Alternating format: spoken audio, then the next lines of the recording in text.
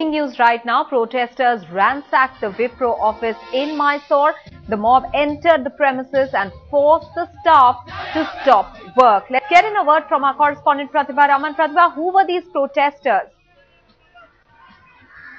Well, all of them belong to the Kannada organization because it is a statewide bandh that has been called out by Kannada organizations. So they wanted to ensure that the bandh should be observed by one and all. So if the Wipro office has been functioning for the day, so that has kind of caused a lot of anger amongst the people there, and that is why this whole untoward incident had to happen today.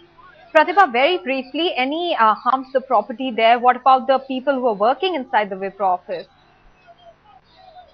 Luckily, none of them have been hurt inside the office, but they did go inside the office, threaten people to come out and get out of the office, shut down the office. No harm has been done in terms of property, but yes, there have been quite a few the glass shields that were broken, so that has caused some amount of